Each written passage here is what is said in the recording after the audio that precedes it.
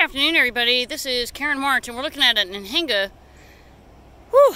The nickname is Snakebird because they have such a long neck. When their head's out of the water, it just looks like a snake swimming around. Anyway, they do not have an eropial gland. That makes them less buoyant, and so they're able to get the food that they need.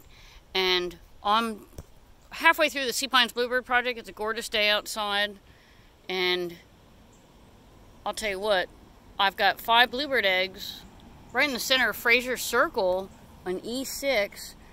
No, I think I just made that up. Hang on. I've got back here on E2 behind the fire station, I've got 5 eggs, bluebird eggs. I have at least 2 eggs in E7, brown-headed nuthatch, but the mom was lying on the eggs today, so I couldn't check. And then E6, that's in Fraser Circle, a mom bluebird was right on the nest. So isn't that amazing? And I just saw a couple, oh my God, there goes the cardinal.